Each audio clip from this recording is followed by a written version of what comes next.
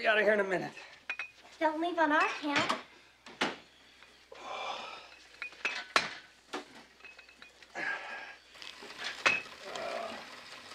There you are.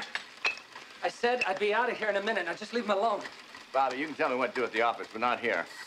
Will you two stop? What's gotten into you two? You seemed so close when you were in Haleyville, hunting and spending time with your boys. JR, remember how Bobby saved you from getting whooped on by my brothers? I could have handled him. I should have let you try. Okay, now don't start again. I just don't understand why you two can't get along now that you're home. Well, in the first place, Callie, when we were in Haleyville, we managed to forget there was a Ewing oil. And that's another thing, Bobby. How come you shut JR out of the family business and took in Cliff Barnes? He ain't even kin. Worse than that, he's an idiot.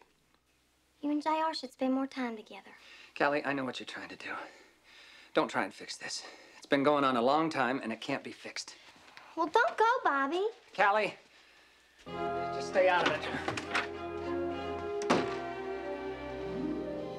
He's a hard-headed boy, Kelly.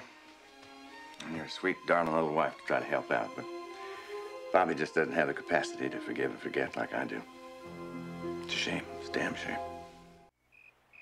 Well, JR, we've given you up. Oh, I'm sorry, Mama. I know how you hate anybody being late for dinner. But I had a meeting with Horace Smithfield, and time just got out of hand. Hart? Something wrong? No, Clayton, nothing wrong. As a matter of fact, I'm about to make everything right. That'll be the day. Bobby, I feel bad about what happened, and I know you may think it's my fault. I really can't blame you. Well, that's very generous of you. So, to avoid any possibility of my being tempted again, I had Horace Smithfield draw up a contract that states that neither one of us can sell any Ewing oil assets without the other's permission. I'm touched that you went to so much trouble for me.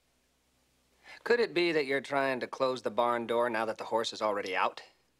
Well, I'm just trying to make things right. There's not going to be an agreement. If there weren't ladies at the table, I'd tell you what you could do with your paper. Well, don't let us stop you. Lucy, hush. Mama, if you'll excuse me, I've lost my appetite. Well, I declare, Bobby was downright ugly. Now, Callie, I'm glad you could witness that little display. I try to make things right, and he gets sarcastic. Excuse me while I go and throw up.